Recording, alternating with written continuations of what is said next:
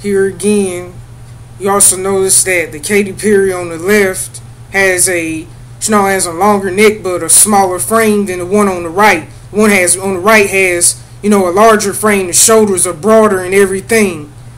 And the reason why these clones look so sinister and stuff, and evil and wicked and demonic and satanic is because they usually don't have souls, but demonic entities inside of their bodies. And the reason why back when the real Katy was alive, the reason why the label was shut down and all that stuff, and she lost a record deal, however this story went, is simply because I believe she was murdered and replaced with the product that's being put before us today. I remember hearing the lyrics to that song "Wide Awake," and there was a lyric that said, "Now I am born again out of the lion's den," and that's yet another clue that the real one got saved before her death, as I often stated. A lot of y'all claim to be Christians, but yet you don't trust God enough to know that to believe that the real person is in heaven. Somebody says, "Well, what proof do you have of that?" I mean, the last time I checked, the Bible says we're not to lean to our own understanding, and we walk by faith and not by sight. But if the person didn't make it or whatever, I mean, I just trust that God will just make another one like them, because I must admit, these people were pretty gifted. I'm not really talking about the clones or anything, because their talent, the talent that God intended for the original person to have, the talent that He intended for them to have. The demons just because they're in charge of music and all that kind of stuff. He passed it on to the clones, the singing voice and everything. And somebody said, how do they remember their childhoods? It's because the memory and the consciousness, whether it's by the demon or it's been programmed into them. It's passed on from the original person, and even the previous clones onto the current batch and stuff. Right here, this is a childhood photo of the original Katy. I mean, she has a soul to her eyes, and it looks like a real person. But one way I can tell it's a boy is because, I mean, look at that big, massive hand. I mean, normally, males have larger hands than females. Right here, this is a doll. This isn't a real person at all. That's why the skin is, pretty much flawless.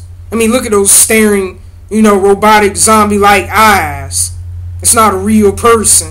I mean, by y'all idolizing these celebrities, because usually they kill the original person early on. Either they usually don't live past the age of 30 because their programming breaks down beyond repair in one way, whether they're microchipped or not, or just programmed or mind controlled the traditional way. One way their program is guaranteed to break down for good is they get the new birth spiritually, they get born again, or it goes by several different phrases like being born again, having a new birth, and just having a new birth spiritually, because without that, I mean, you're not going to see heaven. I mean, it's just plain and simple, because these people didn't go to heaven because they were good people or whatever. They went to heaven because they got saved. They were one of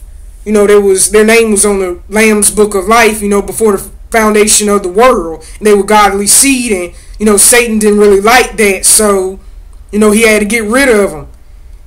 Right here in this picture, they say that Katy looks like Zoe Deschanel, and some people may say, well, they may even have the real DNA. I mean, like I said before, they were real people at one time, but they were murdered and replaced. I think it's more that they're related than that they had the same DNA, because the Illuminati keeps it all in the family when it comes to these celebrities, and that's why a lot of them resemble, because basically because of incest, and they're related. Or maybe some of these people, a lot of them is distant cousins, like for example, like Chad Smith from the drummer from Red Hot Chili Peppers and Will Ferrell. The reason why they look alike is because I think they're brothers, if I'm being honest, or rather yet sisters, because you know how the Illuminati does, switching people's sexes out and stuff at birth and making them live their life, it's the opposite sex.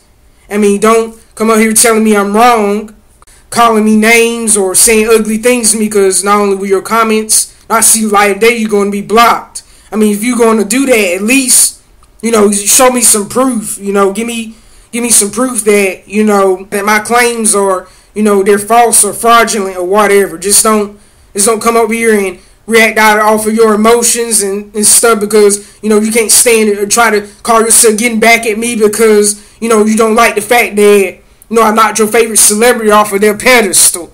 It's simple. If you don't agree with what I'm doing, if you don't like my videos, then just don't watch. It's just simple. As simple as that.